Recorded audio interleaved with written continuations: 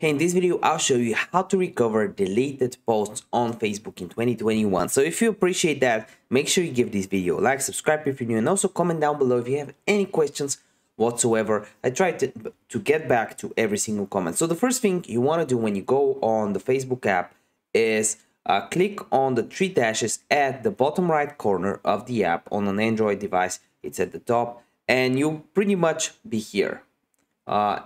At this interface, you want to go down until you find the settings and privacy option, and when you do that, you want to make sure you click on it, and then a menu loads up, and you want to click on the first option, settings.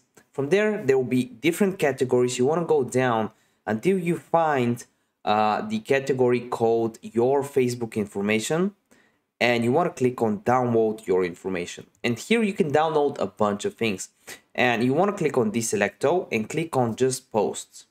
When you do that, you want to go down, click on create file, and it will start generating it, exporting it, and when it does, you see it here. Currently it's pending. If this video helped you out, give me a like, and I want to see you in the next video.